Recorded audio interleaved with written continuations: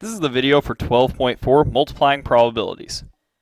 We're first going to look at the probability of two independent events. So if you remember independent, this means these two events, the probabilities are not affected by each other. They're completely independent of each other. So if two events A and B are independent, then the probability of both events occurring is the probability of the first event times the probability of the second event.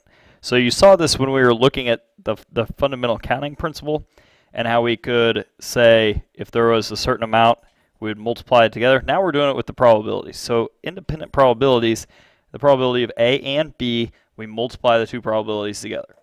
If the probabilities are dependent, so that means that one event happens and then the second event is affected by the first event, then the probability is first the, holy cow, sorry about that. It's the probability of A and B is probability of A, and then the probability of B following A. So we have to find out the probability once A has happened, what the probability of B is. So a die is rolled twice. We want the probability of it being a 5 and then a 1.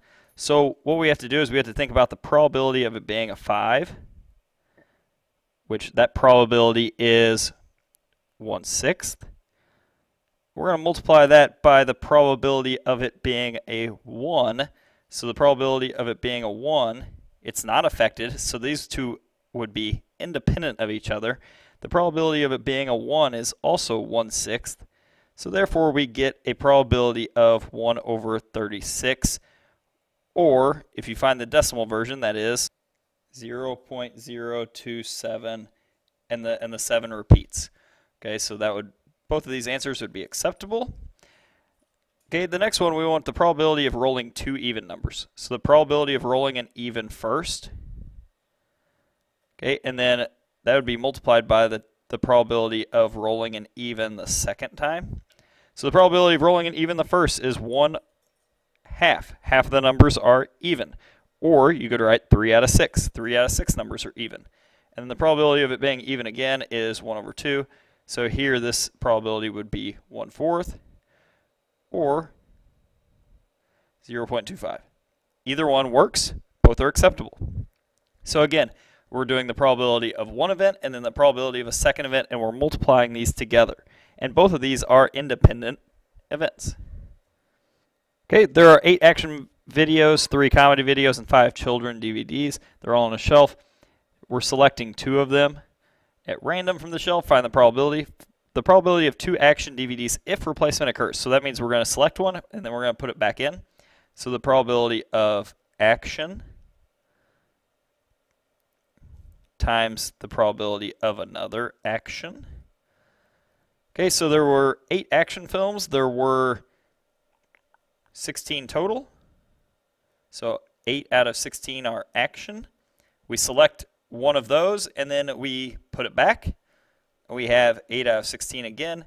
This is the same as 1/2 times 1/2, which is 1/4 or 0.25. Again, both are acceptable answers. And we're looking at if we did this in consecutive order. So if we first selected an action DVD, we put it back in, and then we selected another action DVDs. The second one is no replacement occurs. So our same thing holds. We have 8/16 actions, but if we select an action the first time, that action is now pulled out, and we only have 7 actions left. So we have 7/16 left. Pardon, 7 over because we took one of the actions out and we took one DVD out, so both these numbers go down by 1. We still multiply them together.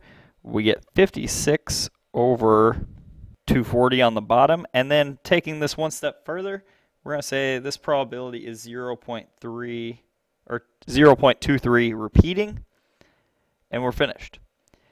Okay, problem C, a comedy DVD, then a children's DVD, and this is if no replacement occurs. So the first one we take is a comedy DVD.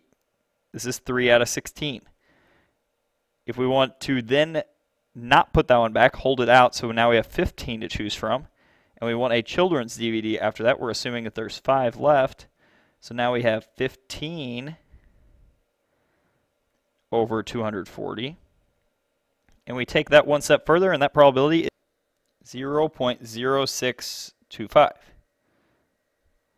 Okay, so we have to think about if replacement occurs and what the probability is if it occurs or if it does not occur according to what they ask us for. All right, 3 cards are drawn from a standard deck of cards. Find the probability. Find the probability of 3 hearts if replacement occurs. So that means we're going to choose a heart, we're going to put it back in, we're going to choose another heart, put it back in, and then we're going to choose another one. So we can do this with 3. That's completely fine. So if replacement occurs, we have 1/4 or 13 out of 52 cards are hearts. Okay, if replacement occurs, that means we put it back in, and that means that the probability of drawing a heart again is 13 out of 52, and the probability again is 13 out of 52, and now we have to multiply all of these together. And when we do this, we find that our probability is 0.01565, and since this decimal ends, I want to write the entire thing. Okay, so sometimes we'll round, but since this one you look in your calculator, it ends, let's go ahead and write the entire thing. The second one is if no replacement occurs, and replacement is one of the biggest things on here. Okay, it affects everything. So drawing a heart the first time is 13 out of 52. If we have a heart and we don't put it back in, so no replacement, we're not replacing that card, we now have 51 cards to choose from, but we only have 12 hearts because we've already pulled a heart out of the deck and it's sitting next to us, so now we only have 12 hearts that are available.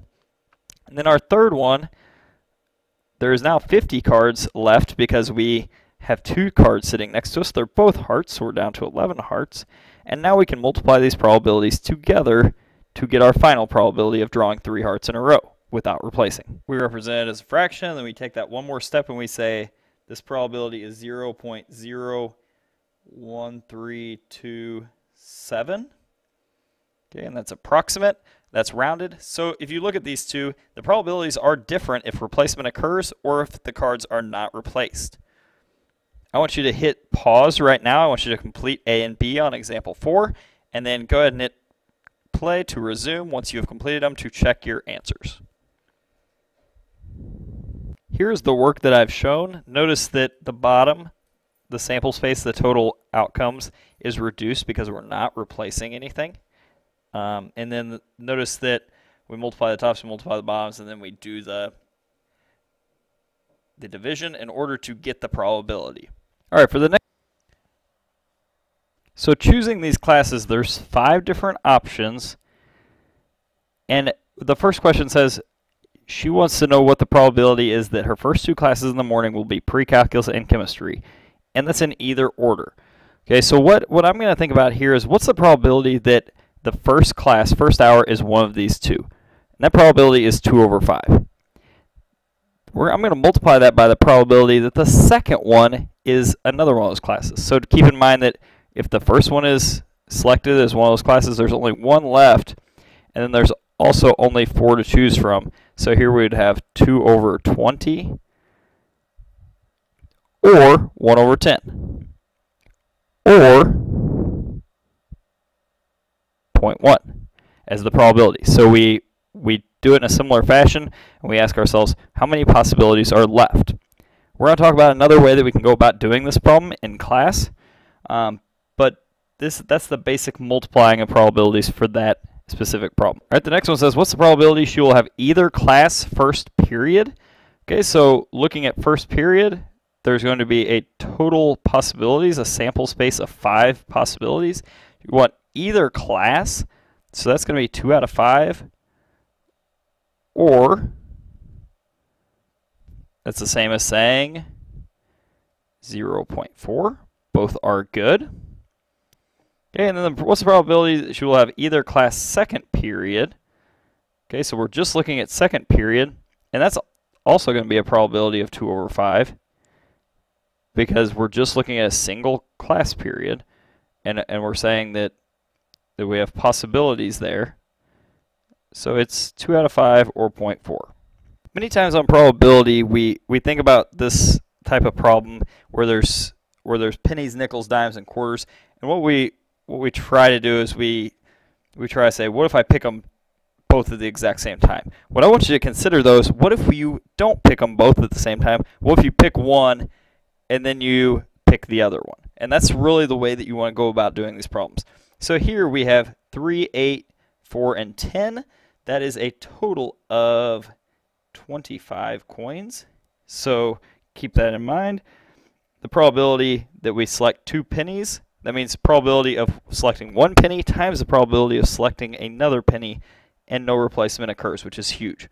So we have 25. The probability of selecting 1 penny would be 3 out of this 25. And then the probability of not replacing that, so now we only have 24 coins. Okay, and we also only have 2 pennies. So what we want to do is we want to multiply these two probabilities together, and when we do, we get 0.01 as our probability.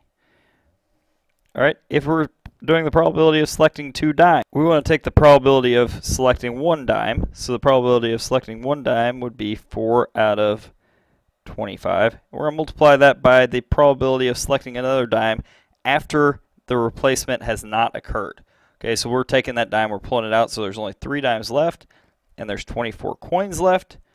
So at this point we would have 12, a little crazy there, over 600, which would give a probability of 0.02. So on these, always consider what is the probability of selecting 1, and then what's the probability of selecting the second one. So please do not try to consider selecting the 2 pennies at the exact same time. Okay, it's much easier to think about it as selecting 1 penny, and then do we put it back, do we not put it back, and how is the second probability affected by that.